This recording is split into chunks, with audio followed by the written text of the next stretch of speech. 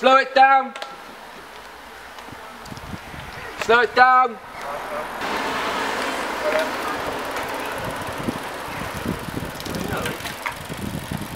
Going straight through.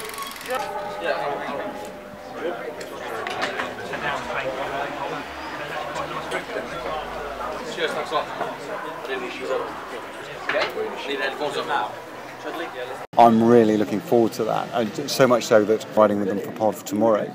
But then I'm going on to Windsor in one go, so I'm going to leave them behind because I'm racing for another charity. Well, I'm racing and raising money for another charity on Saturday, and then I'm coming back to do the last part of the ride again with them because I think it will be such a special event. So I'm buzzing about it, and I think that is going to get me through the next 3 or 4 days. By Sunday I'll have ridden just over 600 miles for Halt for Heroes and Epilepsy Action, which are the two charities that I'm supporting this year. Did you cycle your first one?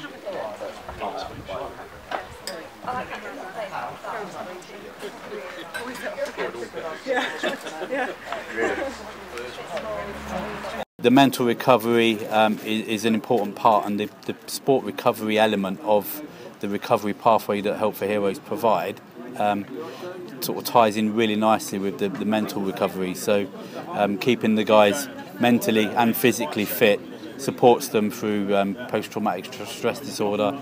It supports them through any other sort of mental illnesses that they might have ended up with as a result of their experiences within the military. I'm taking points. Just forget, I'll get that off. Alright. Cheers, thank you.